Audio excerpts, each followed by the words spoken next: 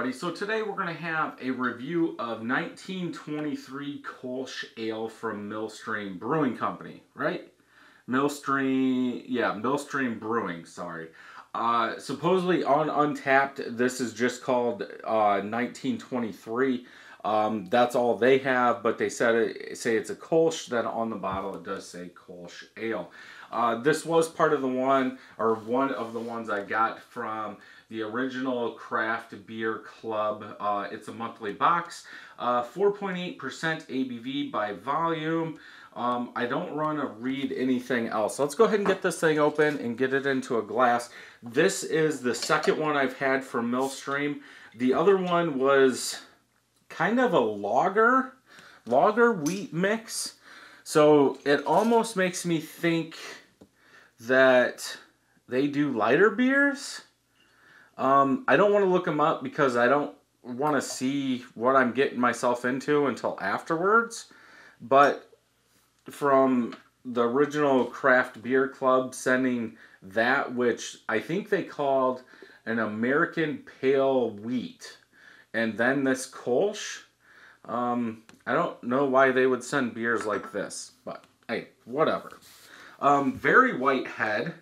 Definitely, I've had 3 other beers today, and this is white compared to all those. So I'm going to say white. Small and medium bubbles, mainly small. About a half a finger of head. Bubbles on the side are compact like dish soap. Yellowish, watered down yellowish. You guys are seeing more of a golden color than I am. I'm seeing definitely more yellow, almost clear, a little hazy, more than chill haze. Sorry, I had the thing stuck to me. Yeah, good color, lots of bubbles coming up. Let's go ahead and smell. Floral?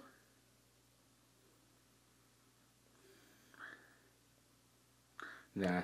Malt, cracker, clean, crisp, almost lagerish. Yeast? Little yeasty, clean.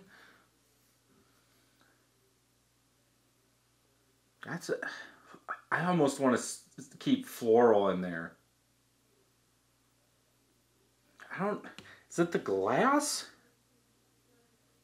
That smells more yeasty.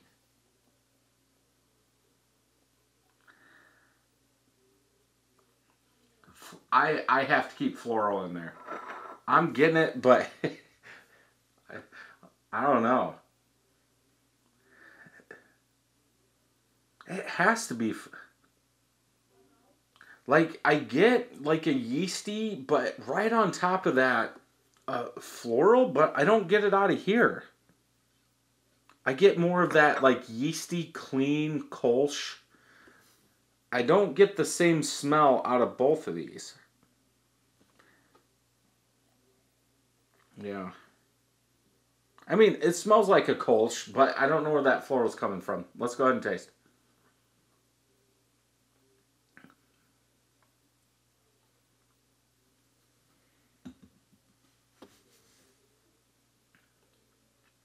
Very light bodied. I almost want to say fruit.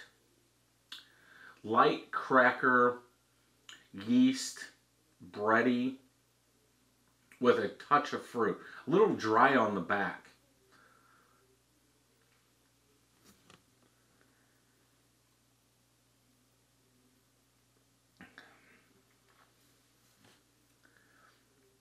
Yeah, that's about it.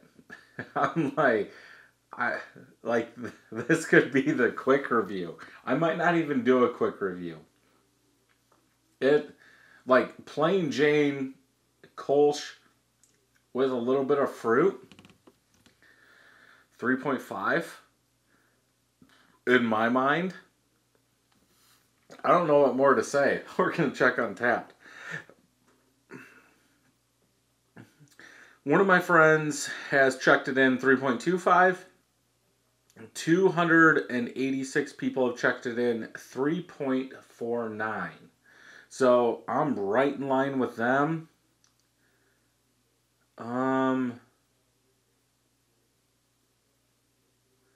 Light sweet bread aromatic coriander. Maybe that's what it was. Yeah, okay. Well, yes. Coriander in the smell. That's what that is. Okay, I will give them that. I'm still going 3.5 because you really don't get that in the taste. At least I don't. Yeah, that'll work. Yeah, nobody said anything. Same person. Matthews had it twice. Kalamazoo. Oh, he had it at the Kalamazoo Beer Festival. 2016? I don't understand that. Oh, that's the glass. Duh. Yeah. Don't. Yeah. Yeah, I would say 3.5. It's okay. Nothing I would drink again. Usually I do stay away from Kolsch's. I'd rather have something with a little bit of flavor. But that's just me. If this is a beer for you, if it sounds like it, yes, there is coriander in it. I would definitely pick this one up if you can find it. If you enjoyed this review, check some more out over here. And until next time, happy brewing.